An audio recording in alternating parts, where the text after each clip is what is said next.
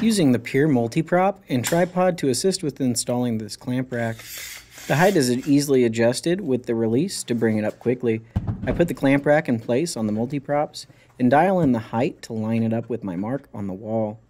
This also makes getting things level extremely easy. I drove in the screws into 2 studs through the rack, and then I removed the multi-props and drove in the rest of the screws to hold this to the wall.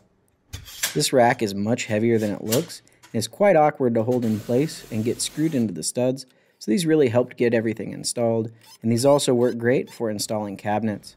All of the tools used in this video are available on our website. Be sure to check them out there. Hopefully you enjoyed this one. Have a great day, everyone.